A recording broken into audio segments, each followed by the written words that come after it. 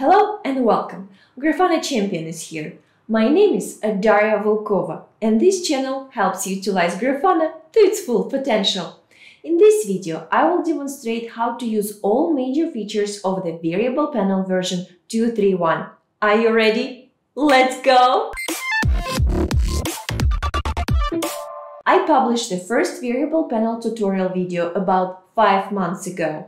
Since then, we introduced many new features. Here on our website, in the blog section, if you click on the Variable Panel tag, you will see all posts related to the Variable Panel. Click on any for details. Usually, following a release blog post, we publish a short, brief 1-minute video version with the most exciting features in that release. Watch or read or both. In today's video, I explain all the major features of the Variable Panel and demonstrate how to set them up. Let's start with what is the Variable Panel. In Grafana, here in the dashboard setting, you can create a dashboard variable. Those are the only settings that are configurable. The visual representation control is here, where you can specify whether to display your variables on the dashboard or not. If displayed, Grafana always shows it here at the top left corner. The Variable Panel is built on top of the existing dashboard variable feature, allowing more flexibility with visual and functional features. Let's look at some examples. In this scenario, I have a bakery chain operating in London, Istanbul, and Stockholm. To follow performance closely on my dashboard, I need to visualize daily sales. Step 1 is to create a regular dashboard variable. Here, for Show on the Dashboard, I select Nothing, since I will use the Variable Panel instead. I select the query type, name city, retrieve cities from the connected timescale with this query, select distinct city from the bakery table. Below, I allow multi-value and include all options. Here, Grafana is already showing me the retrieved values. My variable has 3 options, which are my cities: London, Istanbul, and Stockholm. All good, say dashboard. On the dashboard, I go into a new visualization. Select the Variable Panel from the drop-down, specify the title, select City. The core setting for the Variable Panel is here in the Layout section. Here I specify which dashboard variable to display on the Variable Panel.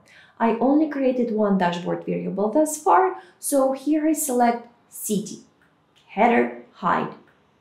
In the Variable section Display Mode, you can select out of 3 options. The table is to show all options with check marks or radio buttons. It depends on the multi-value parameter from the setting. The Minimize mode gives a minimalistic look, and the button transforms every option into a button. I cover more of each mode as I go with this video. For now, I select Minimize. These 2 options, the variable name and display mode, are the bare minimum to make your Variable Panel work.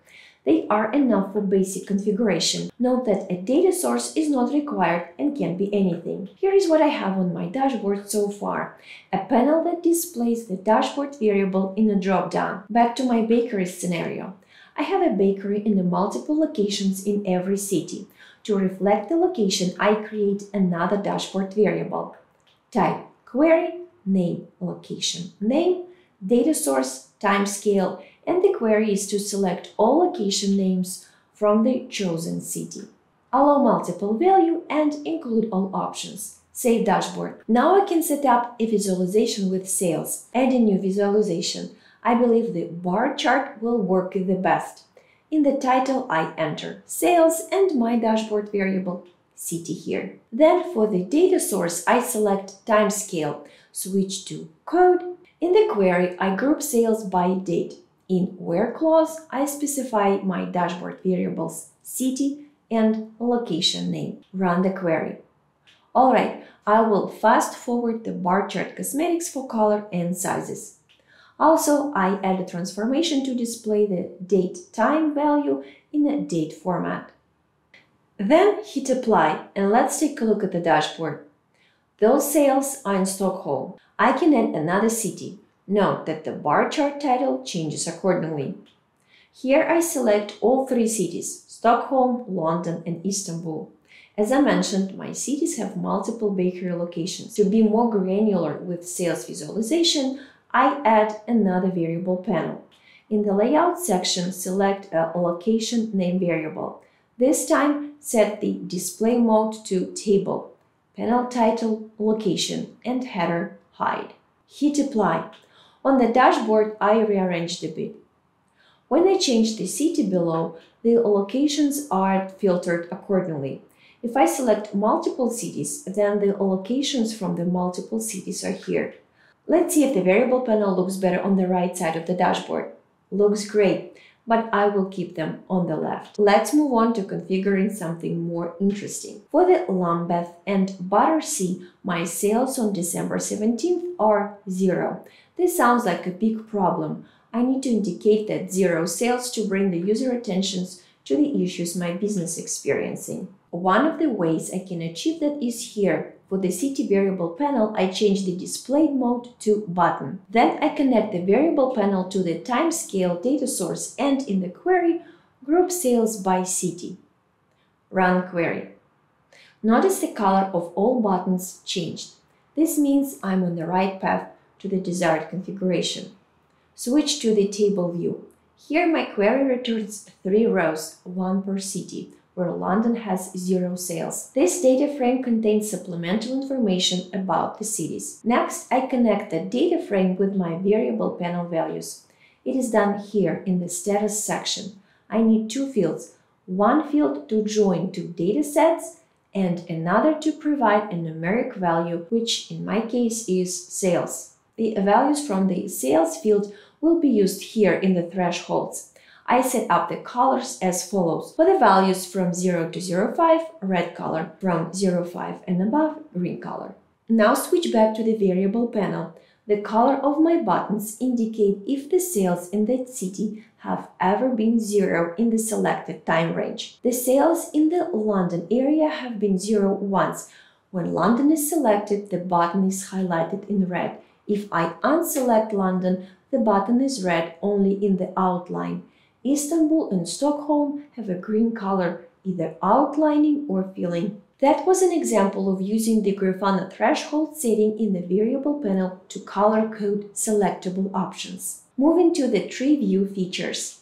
When multiple cities are selected, it's unclear which city every location corresponds to. To fix that, I'm going to configure a tree view layout. A structure for a tree view layout comes in the data frame. I go to Edit mode.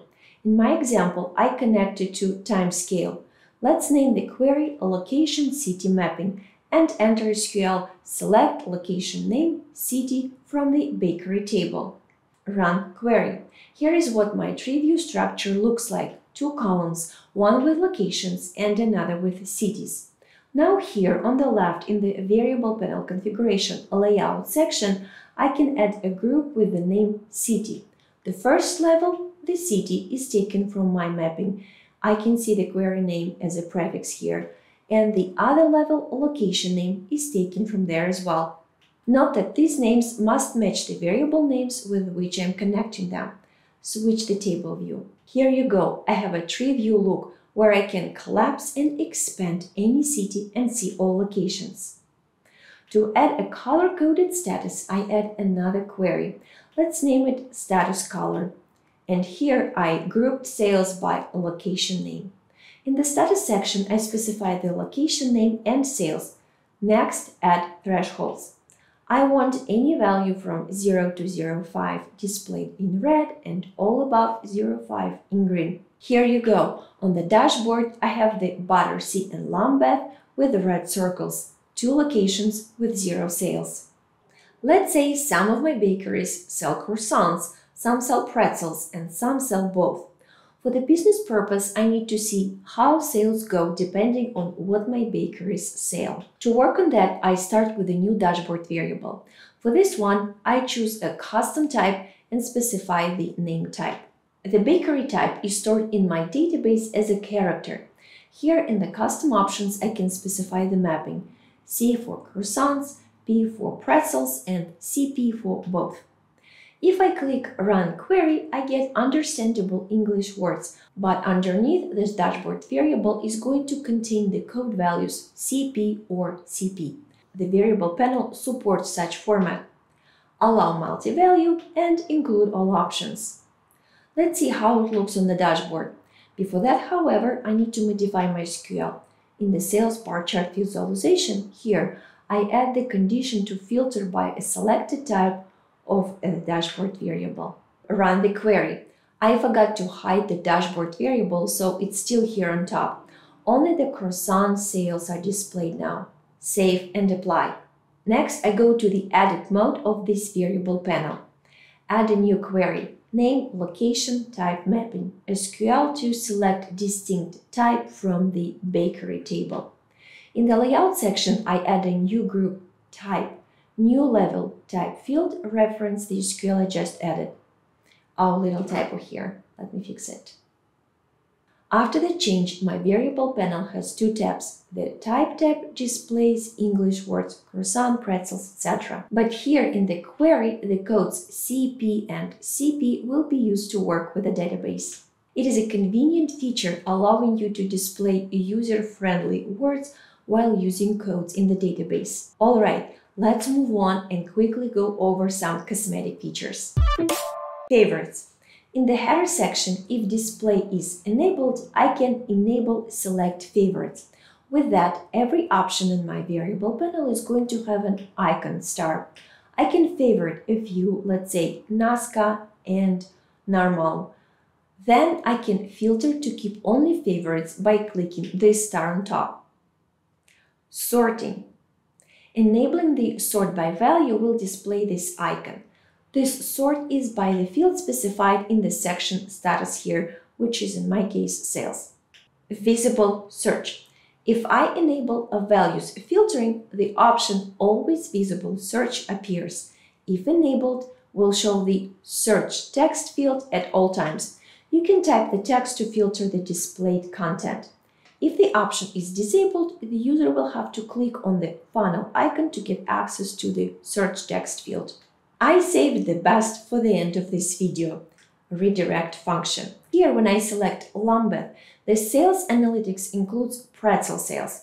When I choose Brixton, analytics includes croissant sales. For Chelsea, the dashboard includes sales of croissants and pretzels. From the user's point of view, the sales analytics adds another graph, but behind the scenes, Grafana opens another dashboard. To achieve that, step 1.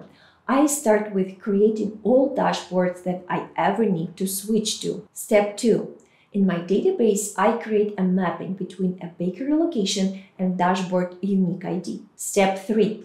I create a new dashboard variable to select dashboard unique ID for the selected location name. Step 4. I ensure that each of my dashboard has an identical variable panel. Let me open one variable panel in edit mode. For the queries, I have location to city mapping. For the panel configuration on the right, there is no title, table as a displayed mode, header, display. The layout, one group, meaning one tab, with levels city and location. Step 5. Here in the dashboard section, I specify the dashboard unique ID variable. After those 5 steps, the switching between dashboards should work. I hope you followed along, got the same results as I did. Now you know how to use the redirect feature with the variable panel. That sums up the overview of the variable panel version 2.3.1. Please review our documentation and blog posts for more examples and quick tips. Based on our YouTube statistics, we see that many people watch us constantly but do not subscribe. Consider subscribing. It's the easiest way to express gratitude for our work and keep this channel going. That is all for now. Thank you for watching and see you next time.